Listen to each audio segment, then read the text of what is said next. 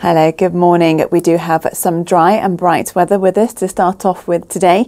Cloud is set to increase so as we go through the day, and that cloud also brings with it some patchy rain and drizzle. But we have got some sunshine with us for a time this morning. Perhaps starting to turn a bit more hazy as we go through the morning.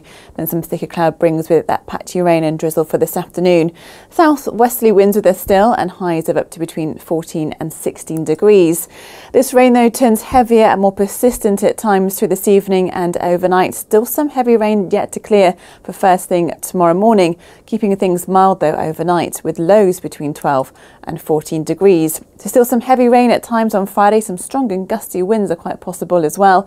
For the weekend, some dry weather, but still some rain around as well, turning cooler as well. Still unsettled next week.